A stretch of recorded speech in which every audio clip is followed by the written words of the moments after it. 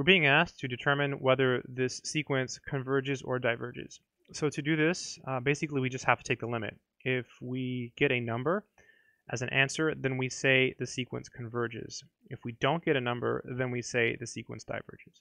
So let's start by simplifying these factorials. That's actually the hardest part of the problem. So let's see, 2n minus 1 factorial over 2n plus 1 factorial. So let's leave the top part the same. So 2n minus 1 factorial.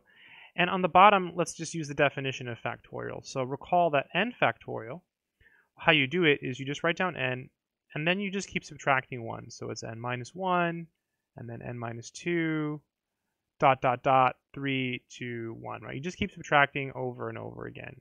So in this case here, it would be 2n plus 1.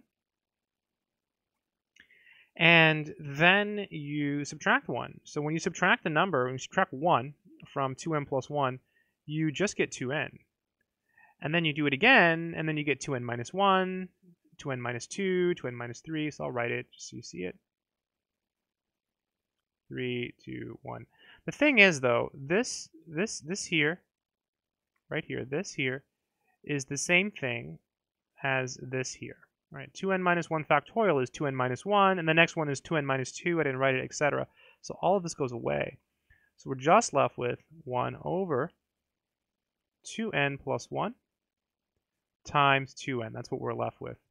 And so you see that when n gets really, really big, this fraction gets smaller because the n is getting bigger on the bottom. So this approaches 0 as n approaches infinity. So 0 would be the limit of the sequence. And because we got a limit, because we got a number, the answer to the question would be converges. I hope this video has been helpful.